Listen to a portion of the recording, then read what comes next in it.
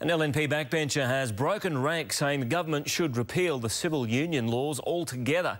State political editor Cathy Border is at Parliament, where there's been a lengthy party room meeting. Now, Cathy, is Mr Newman's leadership being tested on this? It is, Bill. It was a week ago that the Cabinet made the decision that the civil union legislation will stay, with only a minor amendment that the state-sanctioned ceremonies would end. An LNP party room meeting has been held. It's only just broken up. A number of MPs wanted to have their say about it, and they're under increasing pressure from outside Cabinet party ranks, I should say, to also do something about it. Another element in this story is that it was during the election campaign the LNP President Bruce McIver made it very clear it was party policy to dump this legislation altogether.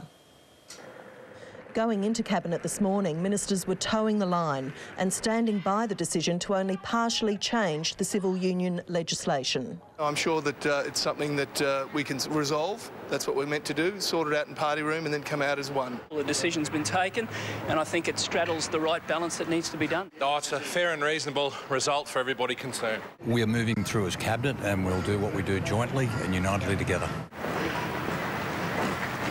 Cabinet always agrees. But there is unrest over the issue. The Australian Family Association has written to the Premier and the LNP President, warning the government against just tinkering with the law. Such a move would be a political lose-lose. It would break the confidence shown by the groups who supported the LNP's pre-election position. They go further in letters to the huge LNP party room. We support you in challenging the Cabinet-only decision that backflips on the election promise and voter mandate. It's a great day. No comment. I think the decision that's been made is a good balance. Copping some flack in the electorate? No. But one MP broke ranks. My private view is that we should repeal the legislation in the best way that we possibly can. Let's see what they're going to say today, but the government's made a decision. The issue has the Premier pitted against the LNP State President Bruce McIver just weeks before the state convention. Cathy Border, 10 News.